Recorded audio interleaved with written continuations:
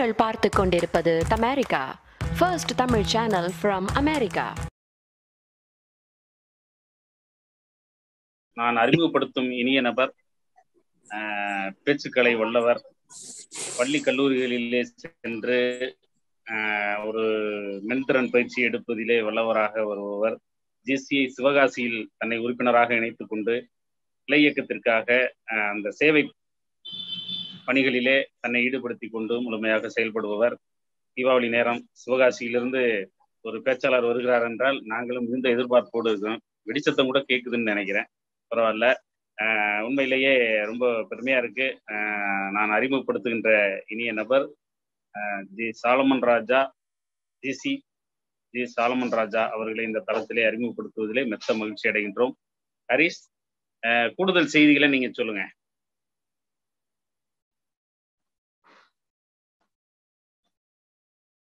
Yes, thank you so much. So இன்றைய பயிற்சியாளர் அவங்க நிறைய செஷன்ஸ்லாம் எடுத்திருக்கிறாங்க. அது போக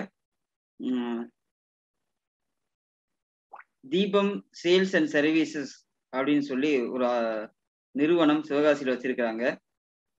அவங்க என்ன டீல் பண்றாங்க அப்படின்னா commercial and domestic LPG range of burners அந்த மாதிரி அக்சசரிஸ் எல்லாமே பண்ணிட்டு இருக்காங்க. அது போக 2019 and 20 லாம் டைரக்டரா அவுட்ஸ்டாண்டிங் அவார்டு வின் பண்ணியிருக்கிறாங்க. 2021 அவுட்ஸ்டாண்டிங் வைஸ் பிரசிடென்ட்டா அவங்க லாம்ல வின் பண்ணியிருக்கிறாங்க. ஸோ அது போக மட்டுமின்றி 2022 வைஸ் பிரசிடென்ட் ட்ரைனிங்கா கிராஜுவேஷன் ஆயிருக்காங்க போர்ட்ஃபோலியோவில் பொறுத்த வரையும். ஸோ நிறைய ட்ரைனிங் செஷன்ஸ் 2500 மாணவருக்கு மேலே அவங்களுக்கு பயிற்சிலாம் கொடுத்துருக்குறாங்க. ஸோ அந்த ஒரு சிறப்பான நபர் ஒரு பட்டாசு போல் இன்றைய செஷனை அலங்கரிக்கிறத வராங்க. அவங்க தான் நம்ம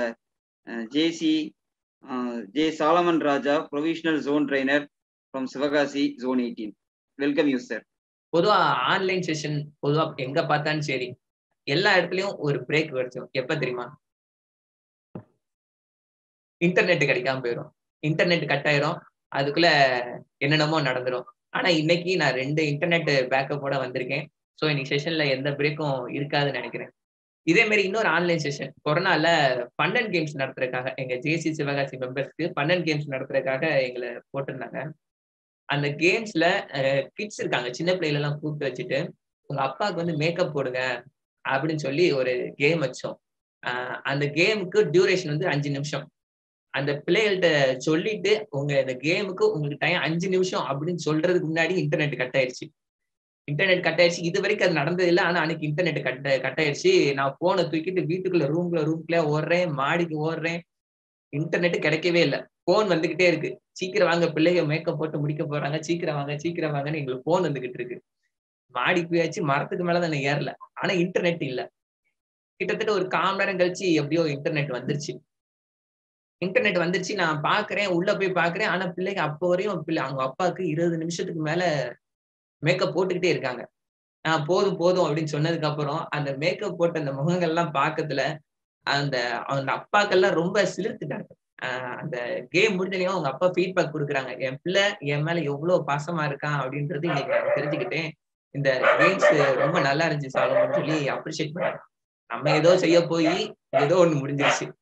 கொரோனா காலங்கள்ல ஃபேமிலி எந்த அளவுக்கு முக்கியமா இருந்துச்சுன்றத அந்த நம்ம எல்லாருமே உணர்ந்திருப்போம்னு சொல்லுவேன்.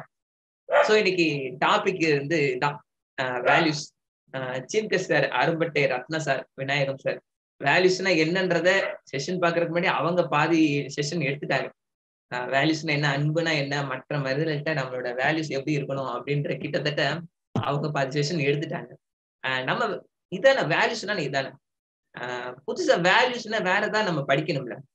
எத்தனை நாளைக்கு இந்த வேல்யூஸை நம்ம தெரிஞ்சுக்கிறதுக்கு? இப்போ ஜேசி இப்ப காலங்கள் எவ்வளவோ மாறிடுச்சு, அப்ப நம்ம வேல்யூஸும் கூட போகும். அப்ப அந்த மாதிரி விஷயங்கள் நம்ம எப்ப படிக்க போறோம் அப்படின்றத பார்க்க போறதுதான் இன்னைக்கு செஷன். ஒரு அனிமல்ஸ் எடுத்துக்கோங்க, மிருகங்கள் நிறைய எடுத்துக்கோங்க. குறிப்பா சிங்கத்துக்கு தனி மரியாதை உண்டு, தனி வேல்யூ உண்டு. சிங்க குடும்பத்திலேயும் ஆண் சிங்கம் ராஜா சிங்கத்துக்கு தனி வேல்யூ உண்டு. அதே மாதிரி குரங்கு கூட எடுத்துக்கோங்க. குரங்குலையும் பாத்தீங்கன்னா ஒரு தலைவி குரங்கு இருக்கும். அந்த தலைவி குரங்குக்கு மட்டும் ஒரு தனி வேல்யூ உண்டு.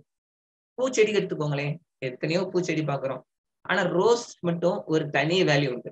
ஆனா மனுஷங்க நமக்கு மட்டும், ஹியூமன்ஸ் மட்டும் ஒவ்வொரு மனுஷனுக்கும் வேல்யூ உண்டு. ஒவ்வொரு ஒரு சின்ன வேலை செய்யற மனுஷனுக்கும் வேல்யூ உண்டு, ஒரு பெரிய பிசினஸ் மேனுக்கும் வேல்யூ உண்டு. உண்மைதானே? எல்லாரும் அதை ஒத்துக்கிறீங்கல்ல? அப்ப அந்த வேல்யூஸ் தான் நம்ம எப்படி இம்ப்ரூவ் பண்ணிக்க போறோம் அப்படின்ற பார்க்க போறதுதான் இந்த செஷன். ஆனா வேல்யூஸ் தான் நான் பேர் கொடுத்துருக்கேன், வேல்யூன்னு பேர் கொடுக்கல. மொத்தம் 5 வேல்யூஸ் நம்ம இன்னைக்கு பார்க்க போறோம். பார்க்கலாம்னு நினைக்கிறேன். டாபிக் உள்ள போலாம். என் வாய்ஸ் கிளியரா கிடைக்குதா? என் வாய்ஸ் கிளியரா கேக்குதா? ஹலோ, கேக்குது சார், கேக்குது sir. Okay okay okay.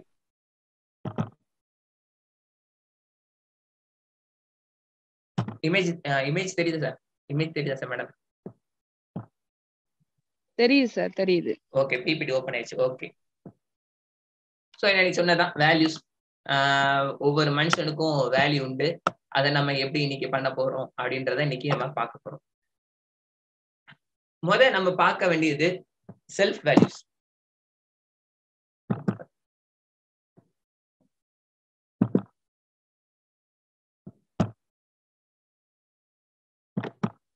S, self values, சுய மதிப்பு அப்படின்னு சொல்லலாம். சுய மதிப்பு நம்ம எந்த இடத்துல நம்ம செக் பண்றோம் பாத்தீங்கன்னா, நம்ம ஒரு அசோசியேஷன்ல இருப்போம், ஒரு ஃபேமிலி பேக்ரவுண்ட்ல இருப்போம், இல்ல ஃப்ரெண்ட்ஸ் சர்க்கிள்ல இருப்போம், சரிதானே? அந்த இடத்துல நம்மளோட கருத்துக்கள், நம்மளோட ஐடியா ஏதாவது கொடுக்கறதுல சொல்றது நிறைய பேர் கேட்கவே மாட்டாங்க. அந்த எக்ஸ்பீரியன்ஸ் எல்லாருக்கும் இருக்கா இல்லையா? கொஞ்சம் இன்ட்ராக்ஷன் நல்லா இருக்கும், நல்லா இருந்தா நல்லா இருக்கும். நான் மட்டும் தனியா பேசிட்டு இருக்க மாதிரி தோணுது எனக்கு. இன்ட்ராக்ஷன்ஸ், நம்ம பார்ட்டிசிபென்ட்ஸ் 15 பேர் இருக்கோம், 15 பேர் கூப்பிட்டு பேசுனீங்கன்னா நல்லா இருக்கும். ஹலோ, நான் கேட்கிற அந்த அனுபவம் உங்களுக்கு இருக்கா? ஓகே, நம்ம என்னதான் ஐடியா கொடுத்தாலும், என்னதான் பேசினாலும் நமக்கு மரியாதையே இருக்காது. அதுக்கு காரணம் என்ன? நம்மளா இல்ல அவங்களா? சொல்லுங்க பாப்போம். நம்ம கருத்தை அவங்க கேட்கலன்னா அதுக்கு காரணம் நம்மளா இல்ல அவங்களா? யாரா இருக்க முடியும்? நான் தான் அப்படின்னு நினைக்கிறீங்கன்னா நீங்க உங்க செல்ஃப் வேல்யூ கூட்ட வேண்டிய நேரத்துலதான் இருக்கிறீங்க. இல்ல அவங்கதான் காரணம், அவங்களே நீங்க பிளேம் பண்ணிட்டு இருக்கீங்கன்னா கண்டிப்பா அது கிடையாது. அவங்க நம்ம பேச்ச கேட்கலன்னா அதுக்கு காரணம் நம்ம மட்டும்தான். எப்படி நம்ம கொண்டு போறோம், அவங்ககிட்ட நம்ம மரியாதை எப்படி கொண்டு செலுத்துறது அப்படின்னு பார்க்க போறோம். First, win with results. உங்க ரிசல்ட்ட கொண்டு வாங்க, ஆர்கு பண்ணாதீங்க. உங்க ஒரு எப்படி சொல்றதுன்னா, அவங்ககிட்ட போய் உங்க ஐடியாவை கொடுத்துக்கிட்டே இருக்காம உங்க ரிசல்ட்டை கொடுங்க, அதுதான் அவங்க தேவை. இதை நான் ஒரு கதை மூலமா சொன்னா நல்லா இருக்குன்னு நினைக்கிறேன். ஒரு ராஜா இருக்காரு, அவர் ஒரு பக்கத்து நாட்டை பிடிக்க போறாரு. பிடிக்க போறதுல கிட்டத்தட்ட அந்த நாட்டுல இருக்க எல்லா பகுதியிலையும் பிடிச்சிட்டு கடைசியில கோட்டை இருக்கு. பொதுவா ராஜாக்கள்லாம் கோட்டை எப்படி கட்டுவாங்கன்னு பாத்திருக்கீங்கல்ல? சுத்தி காம்பவுண்ட் இருக்கும், ஒரு பெரிய கேட் இருக்கும். கேட்டை பார்க்கணும் கிட்டத்தட்ட அண்ணாந்து பாக்குற அளவுக்கு ஒரு பெரிய கேட் இருக்கும். இப்ப அந்த கோட்டையை பிடிக்கணும்னா அந்த கேட்டை உடைச்சா மட்டும்தான் அந்த கோட்டையை பிடிக்க முடியுன்ற சிச்சுவேஷன் அந்த ராஜாவுக்கு வந்துருச்சு. அந்த ராஜாவும் கிட்டத்தட்ட படை வீரர்கள் எல்லாத்தையும் விட்டு இடிக்க சொல்லிட்டாரு. ஆனா அந்த கோட்டையோட கதவை அசைக்க கூட முடியல. அந்த படையில இருக்க யானை படை இருக்கும்ல, அந்த யானைப்படையை விட்டு அடிக்க சொல்லுவோம் அப்படின்னு ஒரு ஐடியா பண்றாரு. கிட்டத்தட்ட ஒரு 20 யானையை சேர்த்துக்கிட்டாங்க. 20 யானையை கொண்டு போய் மொத்தமா இடிக்க சொல்லிட்டாங்க. அந்த யானை எல்லாம் போய் இடிக்குது, அப்படியுமே அந்த கதவு அசைய கூட இல்லை. இது என்னடா செய்யறது அப்படின்னு யோசிக்கிறதுல ராஜாவுக்கு ஒரு ஐடியா வருது. அவங்களோட கப்பல் துறைமுகத்துல பாத்தீங்கன்னா ஒரு பெரிய போல் இருக்கும். பொதுவா கப்பல்கள் எல்லாம் பாத்தீங்கன்னா அந்த காலத்துல பாத்தீங்கன்னா ஒரு பெரிய போல் இருக்கும். அதுல அந்த பாய் மரத்தெல்லாம் கட்டி வச்சிருப்பாங்க. அந்த பாய் மரம் காற்று விசை ஏற்ப அந்த பாய் மரத்தை திருப்பி கப்பல் செலுத்துவாங்க. அப்ப அந்த போல் எவ்வளவு ஸ்ட்ராங்கா இருக்கும், எவ்வளவு பெருசா இருக்கும். அப்ப அந்த போலை வச்சு அந்த கதை இடிச்சிருவோம் அப்படின்னு சொல்லி யோசிச்சு நிறைய யானைய மக்கள் ஒரு போர் தளபதிகள் எல்லாத்தையும் அவங்க போர்த்துக்கு அனுப்புறாங்க. அங்க போனா அங்க ஒரு இன்ஜினியர் இருக்காரு, அவங்ககிட்ட தான் அந்த மாதிரி போல்லாம் கிடைக்கும். அந்த இன்ஜினியர்கிட்ட போய் இந்த மாதிரி எனக்கு ஒரு போல் வேணும் அப்படின்னு சொல்லி அந்த போர்படை தளபதி கேட்கறாங்க. எதுக்கு கேட்கறீங்க அப்படின்னு கேட்கறதுல, இந்த மாதிரி நாங்க இந்த கோட்டையோட கதவை உடைக்கிறதுக்கு இந்த போல் தான் சரியா இருக்கும் அப்படின்னு சொல்றாரு. அதுக்கு இவர் சொல்றாரு, இந்த போலை தூக்கணும்னா இத்தனை யானை வேணும், இத்தனை தளபதிகள், இத்தனை போர் வீரர்கள் எல்லாம் வேண்டியிருக்கும். இது தூக்கி நீங்க கொண்டு போய் சேர்றதுக்குள்ள நிறைய நாள் ஆயிரும், நிறைய பொருட்செலவு ஏற்படும். அதுக்கு பதிலா நான் இன்னொரு ஐடியா தரேன். ஒரு சின்ன போல் தான், ஒரு யானையை வச்சு அதை கொண்டு போயிடலாம். அதை வச்சு அந்த கதவோட மெக்கானிசம்ல நீங்க உடைச்சீங்கன்னா போதும், கதவு ஆட்டோமேட்டிக்கா உடஞ்சு எனக்கு விழுந்துரும் அப்படின்னு சொல்லி அனுப்பிட்டாரு. இங்க ராஜா ரெடியா வெயிட் பண்ணிட்டு இருக்காரு. போல் வந்துகிட்டு இருக்கு, நம்ம உடைக்க போறோம். இங்க வந்தா இவங்க ஒரு யானையை கொட்டி இவ்வளவு சின்ன போலை கொண்டு வந்து நிக்கிறாங்க. ராஜா இந்த மாதிரி இன்ஜினியர் வந்து இப்படி சொல்லிட்டாரு, இந்த மாதிரி இந்த போலை வச்சு இந்த இன்ஜினியர் இந்த கதவை உடைக்க சொல்லிட்டாரு அப்படின்னு சொல்லி இந்த போர்படை தளபதி சொல்லிட்டாரு. ராஜாக்கு வந்த கோவத்துல, நான் என்ன சொன்னேன், நீங்க என்ன செஞ்சிருக்கீங்க அப்படின்னு கத்துனவர் தான், நீ போய் அந்த இன்ஜினியர் இங்க தூக்கிட்டு வா அப்படின்னு சொல்லிட்டாரு. அந்த இன்ஜினியர் தூக்கிட்டு வந்துட்டாங்க. இன்ஜினியர் வந்து சொல்றாரு, ராஜா நான் சொல்ற மாதிரி செய்யுங்க, இந்த மாதிரி உடைங்க, இந்த கதவு உடைஞ்சிரும், நம்ம ஈஸியா உள்ள போயிடலாம் அப்படின்னு சொல்லிக்கிட்டு இருக்காங்க. ராஜா கேட்கறதாவே இல்லை. இவரையும் அந்த கதவுல வச்சு கேட்டுங்க, இந்த பெரிய போலை வச்சு அடிச்சு அவரோட சேர்த்து உடைங்க அப்படின்னு சொல்லி ஆர்டர் கொடுத்துட்டாரு. கடைசியில அந்த இன்ஜினியருக்கு அவரோட ஐடியா எல்லாமே அவரோட மரணத்தோட முடிஞ்சிருச்சு. இந்த இன்ஜினியர் ஸ்மார்ட்டா ஒன்று செஞ்சிருக்கலாம். இதை செஞ்சதுக்கு பதிலா அந்த போர்படை தளபதிட்டையும் ராஜாட்டையும் ஆர்குமெண்ட் பண்ணதுக்கு பதிலா 2 போலையும் கொடுத்துட்டு இருக்கலாம்ல. பெருசையும் கொடுத்துருக்கலாம், சிறுசையும் கொடுத்துருக்கலாம். இதையும் வச்சுக்கோங்க, அங்க எது தேவைப்படுதோ அதை வச்சுக்கோங்க அப்படின்னு சொல்லி 2ஐயும் கொடுத்துட்டு இருக்கலாம். அதை செஞ்சிருந்தாருன்னா தப்பிச்சிருப்பாரு. எப்படின்னா, இங்க வந்துடும் 2 போல் இங்க வந்து போறோம், இது என்ன சின்ன போலும் கேட்பாங்க. இன்ஜினியர் வந்து இதையும் ட்ரை பண்ணி பார்க்க சொன்னாங்க அப்படின்னு சொல்லுவாங்க. ஃபர்ஸ்ட் அப்ப இதை அடைக்கிறதுக்கு பல இதை வச்சு உடைக்கலாம்னு ஒரு மாற்று யோசனை வச்சிருப்பாங்களா? அப்ப அந்த இன்ஜினியர் வந்து அதை செஞ்சிருந்தானா இன்னைக்கு அவரோட மதிப்பும் கூடியிருக்கும்.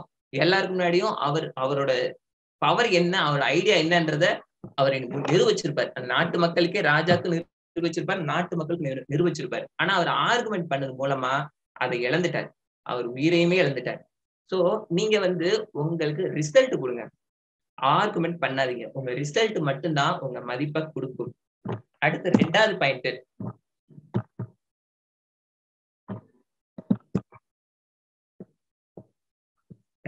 வந்திருக்கா?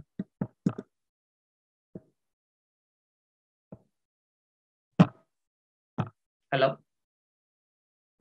இன்னும் வரல சார். வின் வித் ரிசல்ட்ஸ் வந்திருக்கு. Next slide.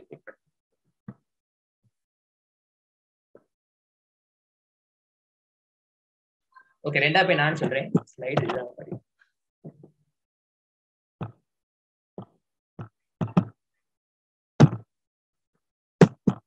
ஓகே, 2வது பாயிண்ட் வந்து யூஸ் யுவர் ஆப்சன்ஸ்.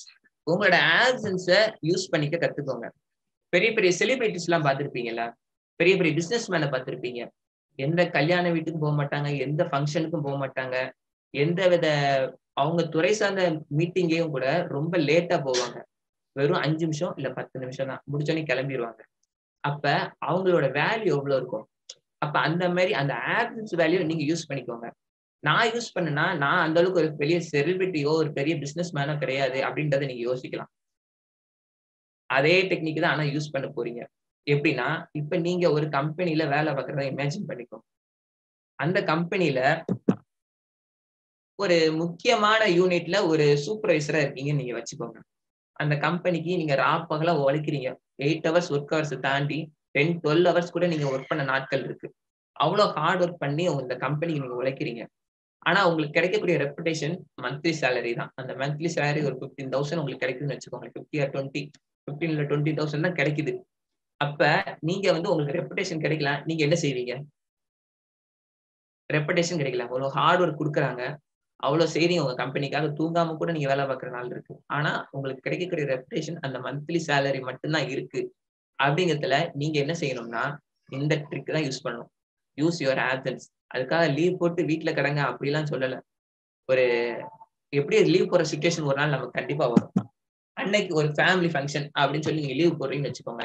ஒரு 3 நாள் நீங்க இல்லைன்னா அன்னைக்கு அந்த கம்பெனில என்ன நடக்கும்? அந்த கம்பெனில ஒரு 10% ஒரு லாஸாவது இருக்கும்ல. உங்க ஆப்சன்ஸ் இருக்கிறதுனால அந்த கம்பெனி ரிசல்ட்ல ஒரு 10% லாஸ் இருக்கும், கண்டிப்பா இருக்கும். 3ஆம் நாள் கழிச்சு நீங்க வேலைக்கு வந்தீங்கன்னா உங்களோட உயர் அதிகாரி வந்தா உங்களை பார்த்து வந்துட்டீங்களா உள்ள வாங்க அப்படின்னு வாயால சொல்லுவாரே ஒழிய மனசார எப்பா வந்துட்டான சாமி அப்படின்னு சொல்லிதான் உங்களை வரவேற்பார். அதுக்கப்புறம் உங்களோட ஆப்சன்ஸ் உங்களோட மதிப்பு என்னன்றது உங்க கம்பெனி தெரிஞ்சிடும். உங்களோட ஹார்ட் ஒர்க்கோட வேல்யூ என்னன்றது உங்க கம்பெனி தெரிஞ்சிடும். அதனால இந்த உங்களுடைய ஆப்சன்ஸை கரெக்டா அறிவா யூஸ் பண்ணீங்கன்னா உங்களுக்கு உங்களோட மதிப்பு உங்க கம்பெனிலையும் கூட இந்த ட்ரிக்ஸை எல்லா இடத்துலயும் யூஸ் பண்ணலாம். அதை யூஸ் பண்ணீங்கன்னாலும் உங்களோட வேல்யூ கூடுறதுக்கு நல்ல சான்ஸ் இருக்கு. அடுத்து நெக்ஸ்ட், உங்க சாதனைகளை எஃபோர்ட்லெஸ் இல்லாம செஞ்சு காட்டுங்க. பொதுவா இந்த ஜேசிஸ் எல்லாத்துக்குமே இந்த அனுபவம் கிடைக்கும். எங்களோட ரியல் லைஃப் எக்ஸாம்பிள் சொல்லணும்னா ஜேசி சிவகாசியில நாங்க இந்த ஒரு எக்ஸிபிஷன் கண்டக்ட் பண்ணோம். சிவகாசி மக்களுக்கு எக்ஸிபிஷனான ஒரு தனி மோகம் உண்டு. இந்த எக்ஸிபிஷன் ஒரு சில வருஷங்கள நடக்காதனால இப்ப இந்த வருஷம் நம்ம நடத்தணும்னு ஜேசி சிவகாசி நாங்க எஃபோர்ட் எடுத்தோம். சின்ன விஷயம் கிடையாது. அதுக்கு பெர்மிஷன் வாங்குற பேப்பர் ஒர்க்கே கிட்டத்தட்ட 6 மாசம் ஆகும். ஆனா நாங்க எல்லாருமே டீமா எல்லாரும் எங்க பாஸ்ட் பிரசிடென்ட் ஈவன் எல்லாரும் சேர்ந்து ஒரு டீமா நாங்க ஒர்க் பண்ணி அந்த எக்ஸிபிஷன் நடத்தி முடிச்சோம். அந்த பேப்பர் ஒர்க்குக்கு அவ்வளவு அலைஞ்சோம். அந்த ராட்னம் போட ஸ்டால் போட எல்லாத்துக்கும் அலைஞ்சோம். ஒவ்வொரு நாளும் ஒவ்வொரு பிரசிடென்ட்ஸ் ஜோன் ஆபீசர்ஸை கூப்பிட்டு ஹானர் பண்ணி அந்த ஈவெண்ட்டை சக்சஸா முடிச்சோம். இப்ப எங்க வீட்டுல என்கிட்ட நம்ம வீட்டுல ஒரு ஃபேமிலி ஃபங்க்ஷன் இருக்கு, இதை செஞ்சுட்டாங்கப்பா அப்படின்னு சொல்லி என்கிட்ட கேட்டாங்கன்னா ரொம்ப ஈஸியா செஞ்சு முடிச்சிருவேன். அந்த அளவுக்கு ஒரு ஸ்கில் கிடைச்சிருமா? ஆனா நான் அந்த ஃபேமிலி ஃபங்க்ஷன்ல ஜாலியா நீட்டா ட்ரெஸ் போட்டு அட்டென்ட் பண்ணுவேன். எல்லாமே ஸ்மார்ட்டா வேலை முடியும். என்ன பாக்குறவங்க என்ன நினைப்பாங்க, இவ்வளவு ஈஸியா இந்த ப்ராஜெக்டை முடிச்சிட்டான் அப்படின்னு தான் நினைப்பாங்க. அப்ப உங்க அந்த அச்சீவ்மெண்ட், உங்க சக்சஸ் முன்னாடி இருக்க அந்த ஹார்ட் ஒர்க்கை நீங்க எந்த அளவுக்கு ஹைட் பண்ணி உங்க எஃபோர்ட்டை நீங்க காட்டுறீங்களோ உங்களோட வேல்யூ உங்களோட சமுதாயத்துல கண்டிப்பா கூடும். இதான் நீங்க பாக்குற இந்த self values. First point bring with results. உங்க ரிசல்ட்ஸை காட்டுங்க, உங்க வேல்யூ கூடும். Second, options. உங்களோட ஆப்சன்ஸை கரெக்டா யூஸ் பண்ணீங்கன்னா உங்களோட வேல்யூ என்னன்றத உங்க சரௌண்டிங்ஸ்க்கு நல்லா தெரியும். உங்களோட அச்சீவ்மெண்ட்ஸ் எஃபோர்ட் இல்லாம ஸ்மார்ட்டா நீங்க பண்ணீங்கன்னா உங்களுடைய வேல்யூ கூடும். அதுக்கு பின்னாடி உங்களுக்கு ஹார்ட் ஒர்க் நிறைய இருக்கு. அதை அவங்களுக்கு நீங்க காட்ட வேண்டிய அவசியம் இல்லை. உங்க எஃபோர்ட், உங்க ரிசல்ட், உங்க ஆப்சன்ஸ், இதைத்தான் நீங்க கரெக்டா யூஸ் பண்ணணும். அவ்வளவுதான். செல்ஃப் வேல்யூஸ் புரியுதா உங்களுக்கு? இல்ல ஏதாவது டவுட்ஸ் இருக்கா? Self values. Okay, next slide போலாம். Family values. ஃபேமிலி வேல்யூஸ் எங்க இருக்குங்க?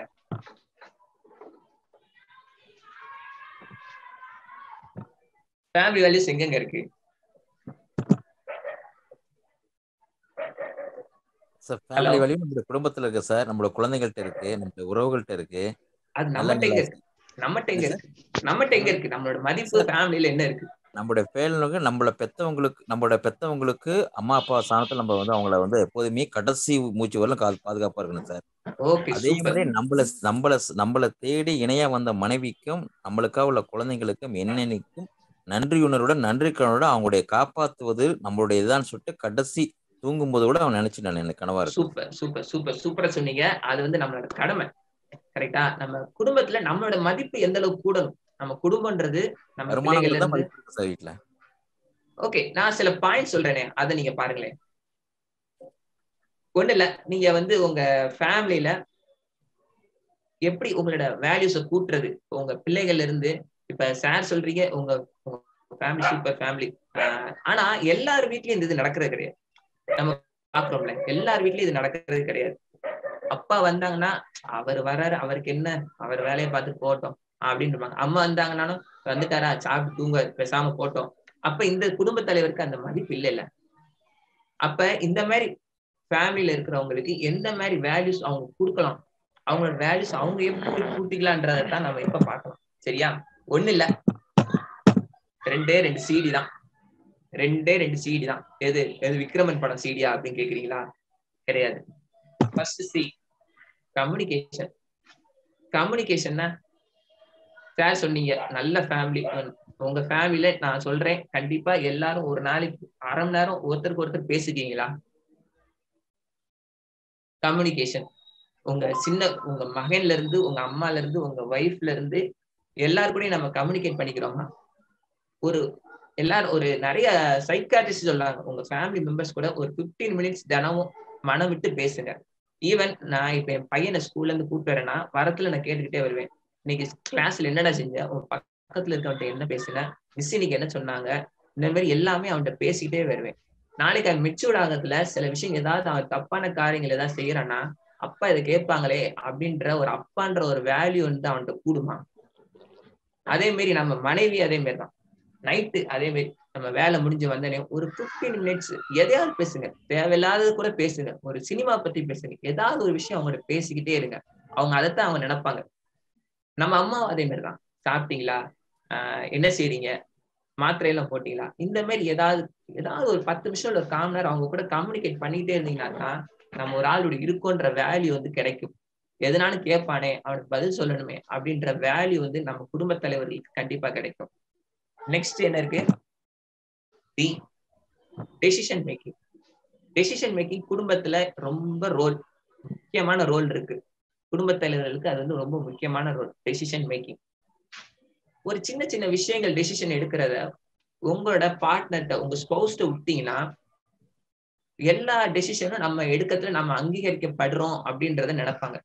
ஃபார் எக்ஸாம்பிள் ஒரு டூர் போறீங்க அப்படின்னம்னா அது சார்ந்த முடிவுகள் எடுக்கிறதுல உங்க குடும்பத்துல உள்ள எல்லாத்தையும் கூப்பிட்டு வச்சு டெசிஷன் எடுங்க. எல்லாத்தையும் கூப்பிட்டு வச்சு டெசிஷன் எடுங்க. ஒரு சின்ன விஷயத்த உங்க கிட்ஸ்ட கொடுங்க. அந்த டூர் பிளான் பண்ற டெசிஷன் எல்லாமே உங்க வைஃப்ட கொடுங்க. இந்த மாதிரி சின்ன சின்ன டெசிஷன்ஸ் அவங்க எடுக்க விட்டீங்கன்னா பெரிய டெசிஷன் எடுக்கிறதுல உங்களோட டெசிஷனுக்கு ப்ரையாரிட்டி கொடுப்பாங்க. புரியுதா? டெசிஷன் மேக்கிங் குடும்பத்துல இருக்கவங்க எல்லாரோட சேர்ந்து எடுங்க. அடுத்து கான்ஃபிளிக்ட் மேனேஜ்மெண்ட். இதான் ரொம்ப முக்கியமானது. எல்லா ஃபேமிலிலயும் நடக்கிறது கான்ஃபிளிக்ட். சண்டை எப்படி நம்ம இது பண்றது? பொதுவா குடும்பத்துக்குள்ள என்ன சண்டை நடக்கும்? கிட்ஸ்ல ரிமோட்டுக்கு சண்டை போடுவாங்க, வேற மாமியார் மருமகள் சண்டை போடுவாங்க, கணவன் மனைவி சண்டை போடுவாங்க. கணவன் மனைவி சண்டை போடுறதுலதான் ரொம்ப முக்கியமான பிரச்சனை. கணவன் மனைவி சண்டை போடுறதுல ஒண்ணு செய்யுங்க, என்ன சண்டை நடந்தாலும் பேசாதீங்க.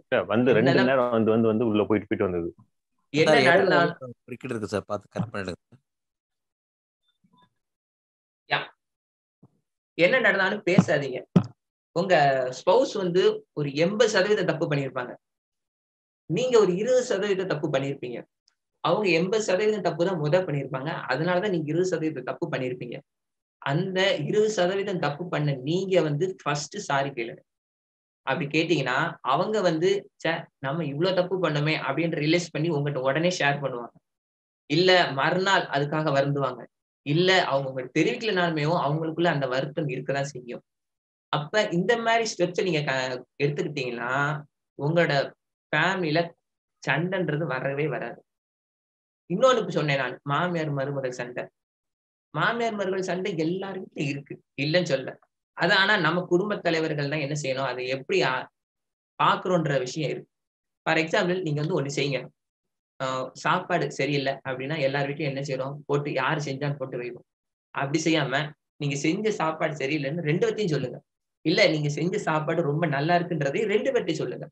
இப்ப சரியில்லை அப்படின்னம்னா வந்தா அவன் சாப்பாடு சரியில்லைமா, ஒழுங்கா செய்யி, நம்ம நியாயம் செய்யணும் அப்படின்னு சொல்லி அவங்களுக்குள்ள அண்டர்ஸ்டாண்டிங்ஸ் வந்துடும். அவங்களுக்குள்ள கம்யூனிகேஷன் பாசிட்டிவா போய்கிட்டு இருக்கும்.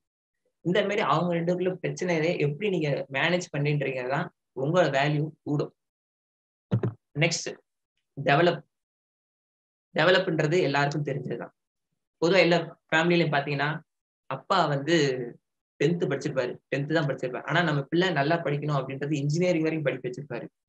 சில பொம்பளை பிள்ளைங்களோட அப்பா எல்லாம் பாத்துட்டீங்கன்னா அழகழகா ட்ரெஸ் வாங்கி கொடுப்பாங்க, அழகழகா ஜுவல்ஸ் வாங்கி கொடுப்பாங்க, அவங்களுக்கு க்ரூம் பண்றதுக்கு என்னன்னாலும் செலவழிப்பாங்க. ஆனா நைட்டு அவங்க தூங்கும்போது ஷர்ட்டை கழிட்டு அந்த பனியனை போட்டு அவங்க தூங்கத்துல பாருங்க, பனியன்ல ஓட்ட ஓட்டையா இருக்கும்.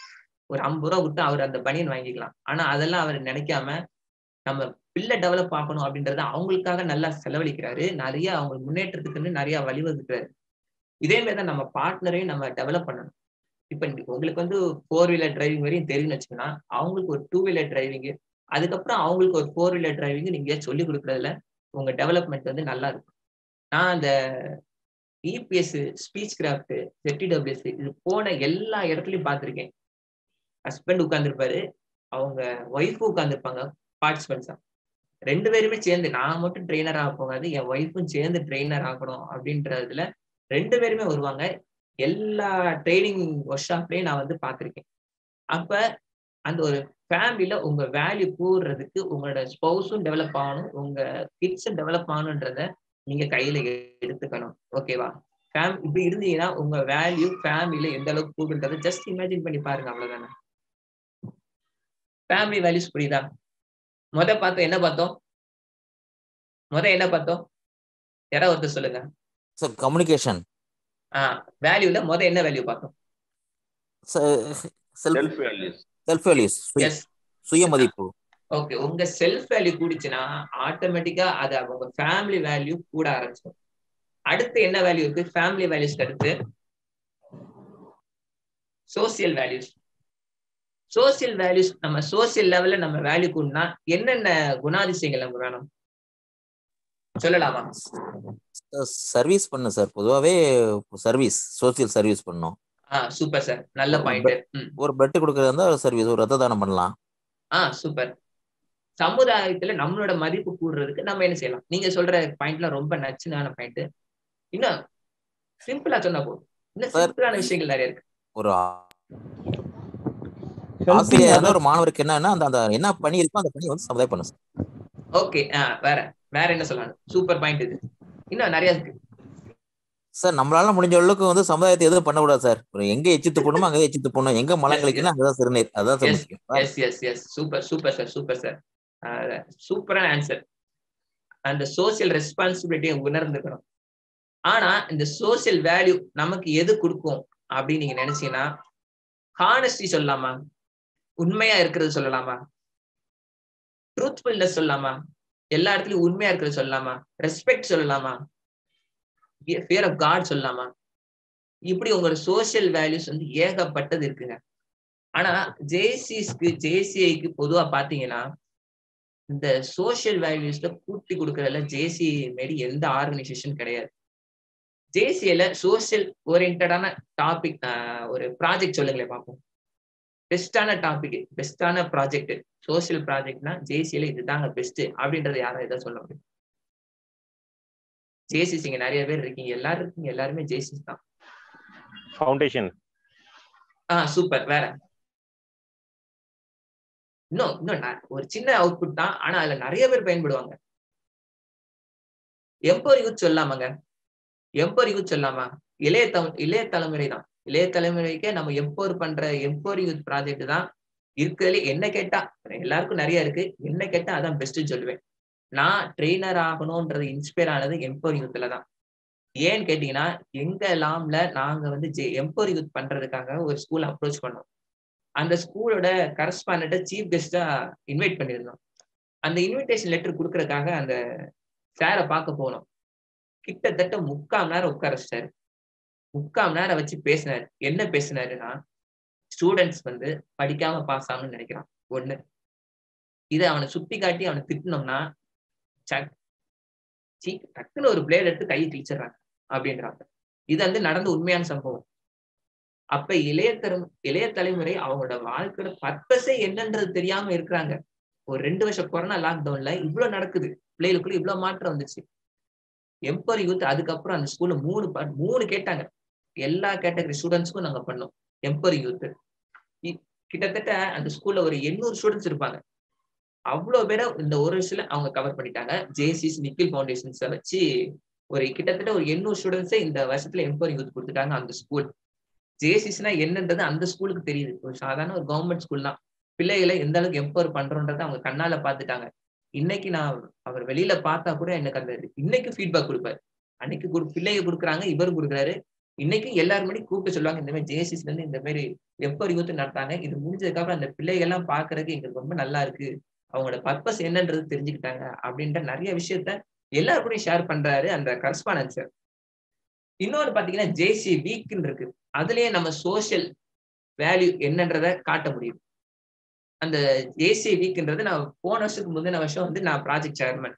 அதுல வந்து வேஸ்ட் மேனேஜ்மெண்ட் இருந்துச்சு. வேஸ்ட் மேனேஜ்மெண்ட் நம்ம என்னடா எப்படிடா பண்றதுன்னு யோசிக்கிறதுலதான் அதை பத்தி ஸ்டடி பண்ணதுல தெரிஞ்சுட்டேன்.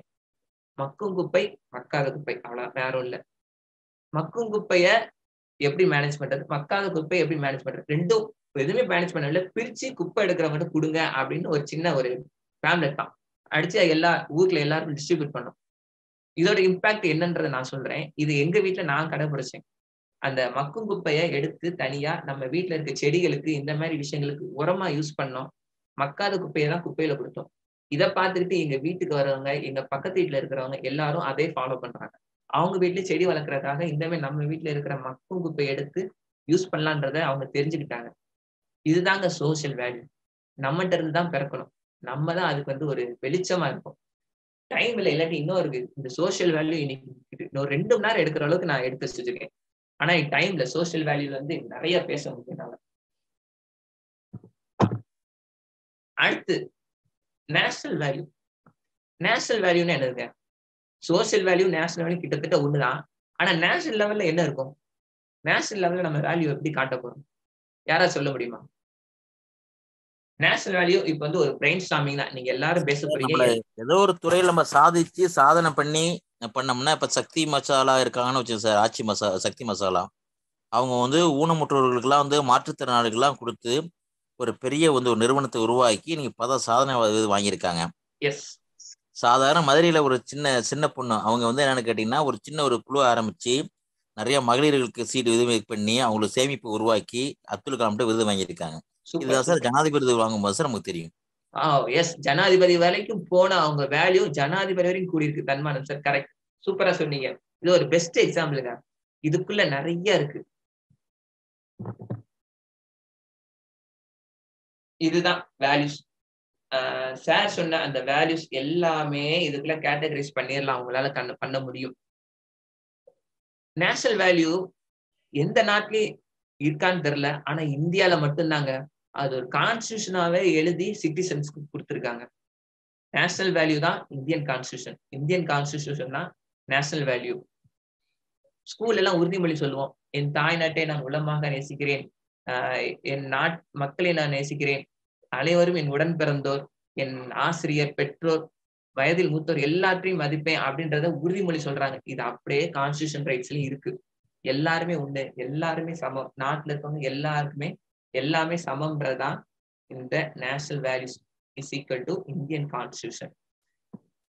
ஃபர்ஸ்ட் நான் சொல்லிடுறேன். அந்த இதுல பார்த்தோம்ல, ஃபேமிலி வேல்யூல பார்த்தோம்ல, சிடி 2 சிடி பார்த்தோம்ல, அதே மாதிரிதான் இதுவும். ஃபர்ஸ்ட் என்னன்னு யாராவது சொல்ல முடியுமா? நேஷனல் வேல்யூல இருக்கிற ஒரு சி என்னது?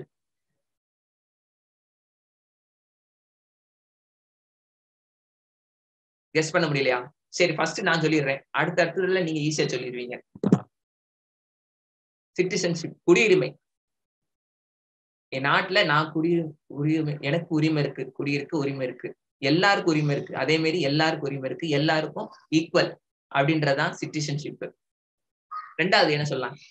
இந்தியாவுக்குன்னே உரியதுங்க. இந்தியாவுக்குன்னே உரியது. இது இந்தியா விட்ட வேற எந்த நாளும் எக்ஸாம்பிள் சொல்ல முடியாது. யார் சொல்றீங்க? டிவோஷனல் கிடையாது. நல்ல ஆன்சர், பட் ஆனா அது கிடையாது.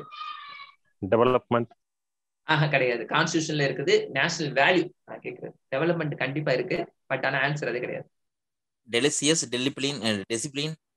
டிசிப்ளின் சூப்பர், பட் ஆனா ஆன்சர் அது கிடையாது. டிசிப்ளின் ரொம்ப சூப்பரான ஆன்சர். சரி, நானே சொல்றேன். ஜனநாயகம். டெமோக்ரஸி. ஜனநாயகம். இந்த ஜனநாயகம் நம்ம ஆபீஸ்லயே நம்ம வச்சிருக்கணும். ஈவன் ஒரு பியூனு கூட இருக்கலாம், ஒரு கடைநிலை ஊழியர் இருக்கலாம்.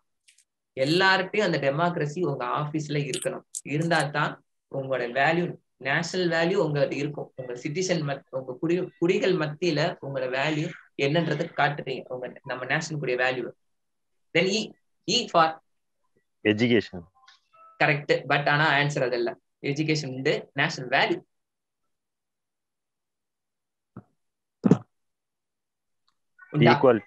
Equality. S, very good sir. Equality. எல்லாரும் சமம், எல்லாரும் சமம், எல்லாரும் சமம். சின்ன வீடு வச்சிருக்கணும், பெரிய வீடு வச்சிருக்கணும், சமம். ஏழைனாலும் சரி, பணக்காரனாலும் சரி, அவனும் சமம். எல்லாரும் சமம்ன்றது நினைக்கிறதாங்க நேஷனல் வேல்யூ. உங்க லேபர் இருக்காங்க, அவன் என்னோட வேலைக்காரன் தானே, அவனுக்கு என்ன தெரிய போகுது, அந்த மாதிரி எதுவுமே கிடையாது. ஈக்குவாலிட்டி, எல்லாரையுமே சமமா நினைக்கிறது தான் equality. S, 4th one faithful கிடையாதுண்ணே. இன்னைக்கு இந்த ஆன்லைன் செஷன் எடுக்கிறது தொகுத்து வளர்ந்தது யாரு? Sir ஃப்ரேட்டர்னிட்டி sir, ஃப்ரேட்டர்னிட்டி. நல்ல ஆன்சர், பட் ஆனா ஆன்சர் அது கிடையாது. Sorry sir, thank you. இல்ல நல்ல ஆன்சர். பர்ஃபார்மன்ஸ் இல்ல, federation. Yes ma'am, super answer. ஃபெடரேஷன்ன்றது ஒரு கூட்டமைப்பு. கூட்டமைப்புன்னு என்ன, இப்ப நிறைய பேங்க்ஸ் இருக்கு, ஆனா RBI கீழே தான் இருக்கு. அதே மாதிரி இந்தியாலயும் பல ஸ்டேட்ஸ் இருக்கு, பட் ஆனா ஒரு கவர்மெண்ட் கீழே எல்லா ஸ்டேட்ஸ் இருக்கு. இதுதான் ஃபெடரேஷன். எல்லாருக்கும் ஒரு கூட்டமைப்பு தான் வேல்யூ. இந்த கூட்டமைப்பு கொள்கையும் நமக்குள்ள இருக்கணும். நெக்ஸ்ட் பாயிண்ட் ஜி வந்து நானே சொல்றேன், give it and get it. என்னதா? Respect. S, super sir கண்மணம் sir. Respect. உங்களுக்கு ரெஸ்பெக்ட் வேணும்னா நீங்க அதை முதல்ல கொடுக்கணும். அதான் give it and get it. இது வந்து நம்ம பார்த்த 5 பாயிண்ட்ஸுக்கு முன்னாடி எல்லாமே சேர்ந்து தான் இருக்கும். எல்லாமே ஒண்ணுக்குள்ள போய் தான் வரும். நீங்க கொடுக்குற ஆன்சர் எல்லாமே எல்லாத்துக்குள்ளயும் போய் தான் வரும். அதான் national value. H for honesty, உண்மையா இருக்கிறது. அடுத்து I for independent. Yes sir, super sir, கரெக்டான ஆன்சர். இண்டிபெண்டன்ஸ், நாட்டுக்கே ஒரு சுதந்திரம் எல்லாருக்கும் கொடுக்கணும், உங்களுக்கும் கிடைக்கணும். அதான் national value, independence. S. J for justice. Socialism. Justice யார் சொன்னாங்க சார்? கரெக்டா சொன்னாங்க, justice. Yes sir, super sir. Justice, எல்லாருக்கும் சமநீதி கிடைக்கணும். உனக்கு வந்தா தக்காளி சட்னி, எனக்கு வந்தா ரத்தம், உனக்கு வந்தா தக்காளி சட்னியான்னு சொல்லுவாங்கல்ல, அந்த மாதிரி கிடையாது. ஜஸ்டிஸ், எல்லாருக்கும் சமநீதி கிடைக்கிறது தான் வேல்யூ. நேஷனல் வேல்யூன்றது இதுதான். இன்னும் சொல்ல போனோம்னா, நம்ம இதை பிராக்டிக்கல் லைஃப்ல நம்ம பார்க்கலாம் அப்படின்னு நினைச்சோம்னா, டிமானிட்டேஷன் பார்த்தோம், பெட்ரோல் டீசல் கேஸ் பிரைஸ் எல்லாமே கூடிச்சு. நம்ம எல்லாத்தையும் பார்த்துட்டே தான் வரும். ஆனா நம்ம அதெல்லாம் ஏத்துக்கிறோம். ஏன்னா அது வந்து என் நாட்டுக்கு இந்த விலை ஒரு தேவைப்படுதுன்றத நம்ம ஏத்துக்கிறோம். நம்ம என்னதான் அதுக்கு அப்போஸ் இருந்தாலும் சரி, ஆதரிச்சாலும் சரி, ஏத்துக்கிட்டு தான் ஆகணும், வேற வழி இல்லை. அப்ப நம்ம நாட்டோட மதிப்பை நம்ம என்ன செஞ்சிருக்கோம், நம்மளாவே நமக்குள்ள இயற்கையாவே ஊறி இருக்கு. நான் அதுக்காக பெட்ரோலே வாங்க மாட்டேன், பெட்ரோல் கூடிச்சு நான் பெட்ரோலே வாங்க மாட்டேன் அப்படியா இருக்கும்? அப்படிலாம் கிடையாது. எல்லாருமே அதை ஏத்துக்கிறோம். இதுதாங்க நேஷனல் வேல்யூ, வேற ஒண்ணும் கிடையாது. என்னடா இவன் பெட்ரோல் டீசல் ஆதரிச்சு பேசுறான், ஃபெடரேஷன்ல பேசுறான், எல்லாம் ஒரு பிஜேபியா இருக்கணும் அப்படிலாம், பின்னாடி வேற ஆரஞ்சு கலர்ல இருக்கு அப்படிலாம் யாரும் நினைக்காதீங்க. இது வந்து இதோட சுய அனுபவம் தான் சொல்லுவேன். இதை வந்து ஃபியூச்சர்ன்ற டாபிக்ல ஒரு காலேஜ்ல போய் பேச போனேன். அந்த பசங்க இன்ட்ராக்ஷன்ஸா போனோம். அந்த பசங்களுக்கு ரொம்ப எந்தூசியாஸ்டிக்கா இருந்தாங்க. முடிஞ்ச பிறகு அந்த ஒரு பசங்க ஒரு 10 பேர் எங்க கூடி உட்காந்துட்டு இதை கேட்டாங்க, சார் எங்களை பத்தி என்ன நினைக்கிறீங்க, எங்களுக்கு எதாவது அட்வைஸ் கொடுங்க, நாங்க என்ன பண்ணலாம், பிசினஸ் பண்ணலாமா, வேலைக்கு போகலாமா, இப்படி எல்லாமே என்கிட்ட கேட்டுட்டு ஒரு பையன் வந்து என்கிட்ட கேட்டான், சார் பெட்ரோல் டீசல் விலை குறையுமா குறையாதா அப்படின்னு கேட்டான். எனக்கு ட்ரெயினர் முடிச்ச புதுசுல இப்படி ஒரு கொஸ்டின் கேட்டான், இப்படி ஏதாவது ஒன்று சொல்லி மாட்டிக்க கூடாது, இவன் எதுக்கு இதை கேட்கறான்னு தெரியலையே அப்படின்னு பயந்துகிட்டே இருந்தேன். அவன்கிட்ட சிம்பிளா சொல்லிட்டேன், உடனே சொல்லிட்டேன், தம்பி இந்த மாதிரி பெட்ரோல் இன்னைக்கு ரேட் எவ்வளவு? 103 ரூபா சார். பழைய ரேட் எவ்வளவு? நீ எந்த ரேட் இருந்தா உனக்கு பிடிக்கும் அப்படின்னு. 70 ரூபா சார் அப்படின்னு சொன்னான். அப்ப 70 ரூபா பெட்ரோல் போட்டுட்டு இருந்த நீ, உனக்கு 103 ரூபா பெட்ரோல் போடுற அளவுக்கு உனக்கு ஒரு ஸ்கில் கிடைச்சிருக்கா? அதை மட்டும் எடுத்துக்கோ, அதை மட்டும் எடுத்துக்கோ, அந்த ஸ்கில்ல மட்டும் எடுத்துக்கோ. அடுத்த ஒரு கவர்மெண்ட் அது 200 ஆனாலும் உனக்கு என்ன தெரியும், நீ போடதான் செய்வ, பெட்ரோல் போடத்தான் செய்வ. அது வந்து பெட்ரோல் ரேட்டை பத்தி நம்ம கன்சிடர் பண்ணவே பண்ணாது. உனக்கு இந்த ஸ்கில் கிடைச்சிச்சு, அதை மட்டும் எடுத்து நீ போய்கிட்டே இரு. நீ ஸ்ப்ளெண்டர் பைக் வச்சிருக்க, அடுத்த பைக்கு சிசி கூட பைக் வாங்க, அதோட மைலேஜ் கம்மியா தர பைக் தான் கண்டிப்பா வாங்க போறீங்க. சோ அதை கன்சிடர் பண்ணாது, அந்த ஸ்கில்ல மட்டும் எடுத்துட்டு நீங்க போங்க அப்படின்னு சொல்லி அந்த பையனுக்கு ஆன்சர் சொல்லிட்டு இருந்தேன். இந்த மாதிரியோட நிறைய அனுபவங்கள் இருக்கு. நேஷனல் வேல்யூஸ்ன்றது இதுதான். நம்ம தேசத்துக்கு என்ன தேவையோ அது நம்ம கொடுத்துதான் ஆகணும். அது நமக்கு பிடிச்சாலும் சரி, பிடிக்கலனாலும் சரி, நம்ம தேசத்துக்கு நம்மளுடைய வேல்யூஸ் என்னன்றத நம்ம காட்டியே ஆகணும். ஃபர்ஸ்ட் என்ன பார்த்தோம் வேல்யூஸ்ல? Self values. Second value family values. S, super sir. Third value social values. Social values, correct sir. Fourth value national value. National value. Session ரொம்ப போரிங்கா போகுதா? இல்ல சார், நல்லா இருக்கு சார். Okay okay sir. இப்ப இந்த நான் சொன்ன வேல்யூஸ் எல்லாமே ஒண்ணுக்குள்ள ஒண்ணு வந்தா உங்களுக்கு ஒரு செல்ஃப் வேல்யூ இருந்துச்சுன்னா உங்களுக்கு ஒரு ஃபேமிலி வேல்யூ கூடும். உங்க ஃபேமிலி வேல்யூ இருந்துச்சுன்னா உங்க சோசியல் வேல்யூ கூடும். உங்க சோசியல் சார்ந்த உங்களோட வேல்யூஸ் கூட இருந்துச்சுன்னா கண்டிப்பா அது நேஷனல் வேல்யூட இம்பாக்ட் ஆகி உங்களோட வேல்யூஸ் வந்து கூட்டிகிட்டே தான் போகும். நான் மொத்தம் எத்தனை வேல்யூஸ் சொன்னேன்? முதல்ல 5 வேல்யூஸ் சொன்னேன், 4 வேல்யூஸ் சொல்லிட்டேன். ஆனா இந்த 5வது வேல்யூ மட்டும் கொஞ்சம் வித்தியாசமானதா இருக்குங்க. என்னதான் சொன்னாலும் அந்த மாட்டேங்கிறாங்க. அது இயற்கையாவே பழகிடுச்சா ஏன் அப்படின்றது தெரியல. அது என்ன வேல்யூவா இருக்கும்னா market வேல்யூவா sir? No sir, environmental values. Environmental வேல்யூனாலே நம்ம பேசுறது பிளாஸ்டிக் தான். பிளாஸ்டிக் ஒழிப்பு தான் நம்ம எப்பயுமே பேசுறோம். என்விரான்மெண்டல் வேல்யூக்கு இப்ப அதுதான் பெரிய சவாலா இருக்கு. என்ன பண்ணுமே பிளாஸ்டிக் ஒழிக்க முடியல. பிளாஸ்டிக் ஒழிப்போம் போராட்டம் நடத்திட்டு அங்க பக்கத்து கடையில புரோட்டா பிளாஸ்டிக் பையில தான் வாங்கிட்டு போறாங்க. அப்ப என்விரான்மெண்ட் வேல்யூ ஏன் ரீச்சே ஆக மாட்டேங்குது அப்படின்றத இன்னும் யாராலே ஆன்சர் சொல்ல முடியல. ஒண்ணு கேட்டுக்கிட்டீங்கன்னா, பூமி எடுத்துக்கோங்க. பூமியை மாதிரி நிறைய கிரகங்கள் இருக்கு. வைரத்தால நிறைஞ்ச கிரகங்கள் இருக்கு. வைரமலை பெய்யுற கிரகங்கள் இருக்கு. நம்ம பூமியில ஓட்ட போட்டு மீத்தேன் எடுத்துக்கிட்டு இருக்கோம். ஆனா அந்த மீத்தேனே கடலா ஓடுற கிரகங்கள் நம்ம சூரிய குடும்பத்திலே இருக்கு. இருந்தாலும் எந்த கிரகத்திலும் இல்லாத ஒரே விஷயம் என்ன தெரியுமா? எந்த கிரகத்திலும் இல்லாத பூமியில இருக்கிற விஷயம் சொல்லுங்க பாப்போம். உயிர்கள், செடிகள், தாவரங்கள் எந்த கிரகத்திலையும் கிடையாது, பூமியில இருக்கு. இன்னும் கண்டுபிடிச்சிட்டு இருக்காங்க ஆராய்ச்சியாளர்கள். கோடிக்கணக்குல பல கோடிகள் செலவழிச்சு எந்த கிரகத்துல எந்த உயிர்கள் வாழுதுன்றது இன்னும் கண்டுபிடிக்கிறாங்க. இன்னும் கண்டுபிடிக்க முடியல. ஆனா பூமியில அவ்வளவு ஈஸியா கிடைக்குது. ஆனா நம்ம அதை எப்படி யூஸ் பண்றோம்? இந்த வேல்யூ தான் நிறைய பேர் ஏத்துக்கவே மாட்டேங்கிறாங்க. என்னன்றது தெரியல. ஒரு பேப்பர் எடுத்துக்கோங்களேன், அத கீழே போட்டீங்க, எவ்வளவு நல்ல மக்கும்? யாராவது சொல்ல முடியுமா? ஒரு பேப்பரை கீழே போட்டீங்க, எவ்வளவு நல்ல மக்கும்? Easy question. 15 daysல. Super sir. Sir நீங்களே சொல்லுங்க. இப்ப ஒரு இறந்த உடல் அது மண்ணுல எத்தனை நாள்ல மக்கும்? எனக்கு தெரிஞ்சு 2 மாசத்துல 3 மாசத்துல மக்கின்னு சொன்னாங்க சார். அப்படியே புல்லு. சார் கரெக்டா சொல்லணும் அவசியமே இல்ல சார். கரெக்டா சொல்லணும் அவசியமே இல்ல. நீங்க கெஸ்டிங் தான், வேற இல்ல. ஒரு 2 மாதத்துல 2 மாதம் இல்ல 3 மாதம். Okay sir. ஒரு காரை புதைக்கிறோம், எவ்வளவு நல்லா மக்கும்?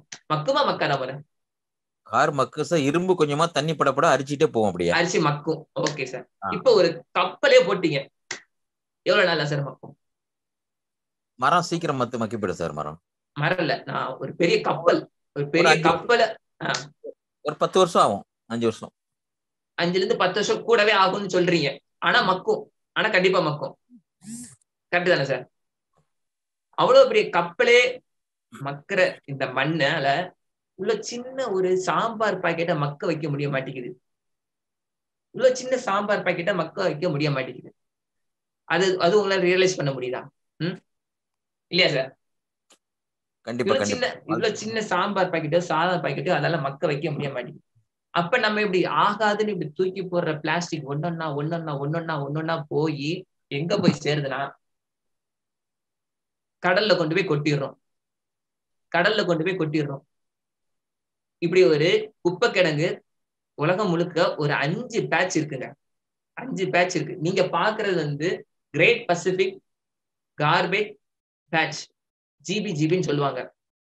இது எந்த அளவுக்கு பெருசு அப்படின்னு நீங்க நினைச்சீங்கன்னா, கிட்டத்தட்ட இது ஒரு கான்டினென்ட் அளவுக்கு, 8வது கண்டம் சொல்ற அளவுக்கு பெருசா இருக்கு. கிட்டத்தட்ட பாத்துக்கோங்க, 80,000 டன்னு குப்பை ஒரு வருஷத்துக்கு நம்ம போடுறோம் அந்த கடல்ல. 80,000 டன்னு குப்பை அந்த கடல்ல நம்ம இன்னைக்கு வரைக்கும் நம்ம போட்டுக்கிட்டு இருக்கோம். இதெல்லாம் எங்க போகும் நினைக்கிறீங்க? மக்குமா? மண்ணுல இருந்தே மக்காது, கடல்ல போய் எப்படி மக்கும்? இது உங்களுக்கு தெரியுமா? முதல்ல எல்லாருக்கும் இது ஒண்ணு இருக்குன்றது தெரியுமா? கிட்டத்தட்ட அந்த ஸ்டாட்டிஸ்டிக்ஸ் போட்டிருக்கேன் பாருங்க. இதுல 99% பிளாஸ்டிக். 99% பிளாஸ்டிக். பாத்துக்கோங்க.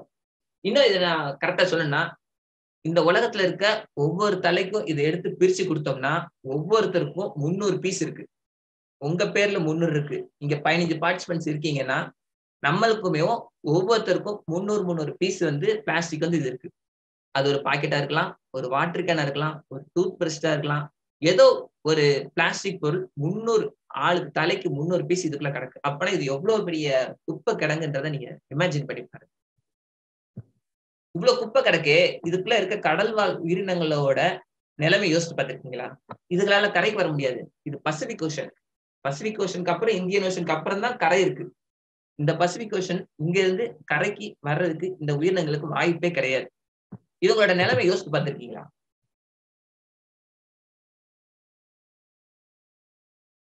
சீ டட்டுன்னு சொல்லுவாங்கல்ல, கடல் ஆமை. இந்த கடல் ஆமையோட உணவுல கிட்டத்தட்ட 74% மைக்ரோ பிளாஸ்டிக் இருக்கான். நம்ம மனுஷங்களோட உணவுல 8% மைக்ரோ பிளாஸ்டிக் இருக்குங்க. இந்த மைக்ரோ பிளாஸ்டிக்ன்றது எப்படி உருவாகுதுன்னா, கடல்ல சூரிய வெளி பட்டனைமேவும் இந்த பிளாஸ்டிக் எல்லாம் நொறுங்கி நொறுங்கி நொறுங்கி நொறுங்கி மைக்ரோ பிளாஸ்டிக்கா மாறி அந்த கடல்வாழ் உயிரினங்களோட உணவுல போய் ஒட்டி ஒட்டி ஒட்டி இப்படி அதுக்கு ஒரு பிளாஸ்டிக் உயிரினமாவே மாறிடுச்சுன்னு தான் சொல்லணும். அப்ப இதுல எங்க இந்த என்விரான்மெண்ட் வேல்யூ நமக்குள்ள எங்க இருக்கு? இந்த என்விரான்மெண்டல் வேல்யூ நமக்குள்ள எங்கெங்க இருக்கு? இவ்வளவு குப்பையை போட்டு வச்சிருக்கோமே, இதெல்லாம் எங்க போகும் சொல்லுங்க? இதெல்லாம் அள்ளி போட்டு எங்க எரிக்க முடியுமா? இல்ல இதெல்லாம் ரீசைக்கிள் பண்ண முடியுமா? எங்க போக முடியும் சொல்லுங்க? இது ஒண்ணு இல்ல, இதை கிளீன் பண்ணணும்னா ஒரு ஸ்டாட்டிஸ்டிக்ஸ் இருக்கு. இதை கிளீன் பண்றோம்னா ஒரு நாடே திவால் ஆகிற அளவுக்கு காசு செலவாகும். அவ்வளவு இருக்கு. இதெல்லாம் என்ன பண்ண போறோம்? இப்ப உங்க வீட்டுல இருக்க ஒரு ஓரத்துல இருக்க கேரி பேக்கை பாருங்களேன். இப்போ உங்க வீட்டுல இருக்க ஒரு ஓரத்துல இருக்க ஒரு கேரி பேக்கோ ஒரு பிளாஸ்டிக்கோ பாருங்களேன். உங்களுக்கு அது மேல ரொம்ப பிரியம் வருதான்னு பாருங்க. கிடையவே கிடையாது. இதாங்க வேல்யூஸ், என்விரான்மெண்டல் வேல்யூ. இதுதான் நம்ம மக்கள் வந்து ஏத்துக்கவே மாட்டேங்கிறாங்க. இது எப்ப மாற போகுதுன்றதுதான் தெரியல. பூமி வந்து கண்டிப்பா ஒரு நாள் அழியதான் போகுது. பூமி அழிஞ்சாலுமேவும் நம்ம மனுஷங்கள் ஒரு ஒரு உயிரினம் வந்து இந்த பூமியில வாழ்ந்ததுன்றத கல்வெட்டா இருக்க போறது இந்த பிளாஸ்டிக்ஸ் தான். என்ன அழிஞ்சாலும் இந்த பிளாஸ்டிக் அழியாது. மனுஷன் ஒருத்தர் வந்து இந்த பூமியில வாழ்ந்தான்றதுக்கு நம்ம பேர் சொல்றதுக்கு இந்த பிளாஸ்டிக்ஸ் தான் இருக்கு. எத்தனை கோடி வருஷம் ஆனாலும் சரி இது இருந்து பேர் சொல்லணும் நம்ம பேரை. சோ நம்ம என்விரான்மெண்டல் வேல்யூஸ்ன்றதை நம்ம தெரிஞ்சுக்கணுங்க. எல்லா வேல்யூஸ் இருக்கு. செல்ஃப் வேல்யூஸ் இருக்கு, ஃபேமிலி வேல்யூஸ் இருக்கு, சோசியல் வேல்யூஸ் இருக்கு, நேஷனல் வேல்யூஸ் இருக்கு. நம்ம மனுஷங்களுக்குள்ள இவ்வளோ நம்ம வேல்யூஸ் கூட்டி கூட்டி வச்சிருந்தாலுமே இந்த என்விரான்மெண்டல் வேல்யூ மட்டும் நம்ம மக்கள்கிட்ட வரவே மாட்டேங்குது. இதை நம்ம கையில் எடுக்கணும். அட்லீஸ்ட் அட்லீஸ்ட் நீங்க ஒரு ஹோட்டல் போறீங்கன்னா பிளாஸ்டிக் வேண்டான்றது சொல்லப்படுங்க. பிளாஸ்டிக் உங்க வீட்டுல இருந்து பாத்திரம் எடுத்துட்டு போங்க. கறிக்கு போறீங்களா, பேப்பர்ல கட்டித்தர சொல்லுங்க, இலையில கட்டித்தர சொல்லுங்க. இல்ல நீங்க பாத்திரம் எடுத்து போய் அதை வாங்கிட்டு வாங்க. இதெல்லாம் பேசுறிய நீ பண்றியா அப்படின்னு கேக்குறீங்களா? நான் பண்றேன், கண்டிப்பா சொல்றேன், நான் பண்றேன். நான் ஹோட்டல் போனா பாத்திரத்தை எடுத்து போய் தான் வாங்குவேன். கறிக்கடைக்கு போனா வாழையில கட்டித்தாங்கன்னு சொல்லுவேன். இல்லாட்டி வீட்டுக்கு வந்து பாத்திரம் எடுத்துட்டு போய் நான் வாங்கிட்டு வருவேன். இந்த மாதிரி சின்ன சின்ன விஷயங்கள் நம்மகிட்ட இருந்து போனா என்னை பார்த்து என் பையன் பழிப்பான், என் பையனை பார்த்து அது அவனுக்கு அடுத்த தலைமுறைகள் இதை கை கொள்ளுவாங்க அப்படின்றத நான் நம்பி இந்த என்விரான்மெண்ட் வேல்யூஸ்ல நான் ரொம்ப கான்சன்ட்ரேஷனா நான் எடுத்துக்கிட்டு இருக்கேன். இந்த ஸ்டைல உங்க வீட்லயும் கொண்டு வாங்க. இந்த என்விரான்மெண்ட் வேல்யூ என்னன்றது உங்க பிள்ளைகளுக்கும் சொல்லிக் கொடுங்க. சோ வேல்யூஸ் இந்த 5 வேல்யூஸ் தான். So let's undertake this journey from a human being to being human. Human being இருந்தா மட்டும் போதாது, being human இருங்க அப்படின்னு சொல்லி இந்த வாய்ப்பு தந்த பார்ட்டிசிபென்ட்ஸ், இவ்வளவு நேரம் என் கூட இருந்த எல்லா பார்ட்டிசிபென்ட்ஸ்க்கும் தேங்க்யூ சொல்லி இந்த செஷனை முடிச்சுக்கிறேன். நன்றி, வணக்கம்.